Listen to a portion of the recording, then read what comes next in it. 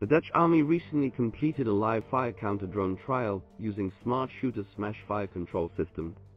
Soldiers from all branches of the Dutch Army, including the Air Force, Special Forces and Marines, attended the trial, which was done in close cooperation with Smart Shooter Dutch partner, TBMBV. The trial took place at the site of the Knowledge Center for Weapons and Ammunition in T Hard.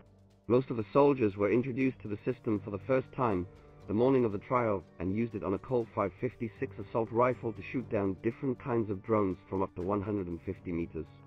The test was successful, and the system proved to be very effective as all targets were shot down and eliminated, the company claimed.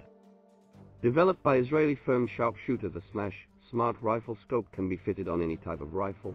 The kit can turn every soldier into a sharpshooter by using computer image processing that locks onto targets and never misses. The Smash Smart Scope works by finding targets automatically and placing red squares around them. The soldier presses the trigger and holds it until the system releases a bullet within a millisecond.